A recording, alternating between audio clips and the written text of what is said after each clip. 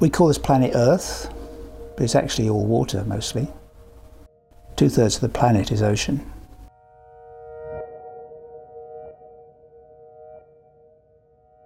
We think that what we know on the Earth, on the land, is all that there is. We think of these enormous trees that create all the oxygen through the photosynthesis.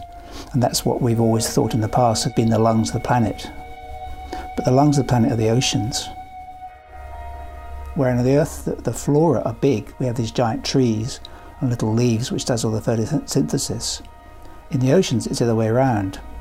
There's nothing big that's growing. There's no big flora. It's all just tiny little creatures. In fact, they're minute, and yet their total biomass is more than all the trees on the Earth. And as a designer, I look at this incredible array of life forms, these amazing structures of these little creatures which are called plankton or diatoms. They're the bottom of the whole life chain in the oceans. And there are so many millions of them that they're producing more oxygen than all those trees on the land.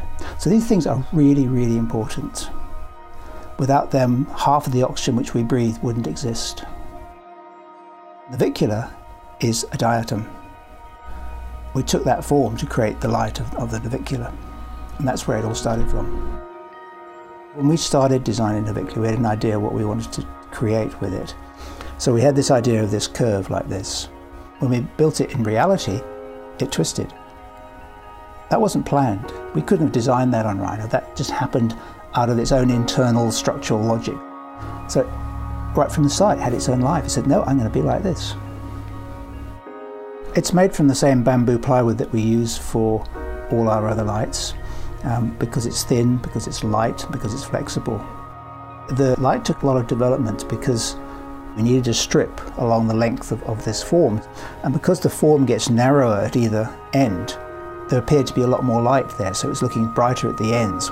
So then we had to go back and reduce the amount of light by covering up some of the LEDs so that we created a balanced illumination all the way from one end to the other.